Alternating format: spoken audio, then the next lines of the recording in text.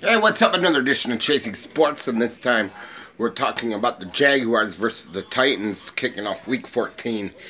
And look, the Jags only can do is play spoiler. I mean, the Titans are still very, very, very much involved in the wild card race.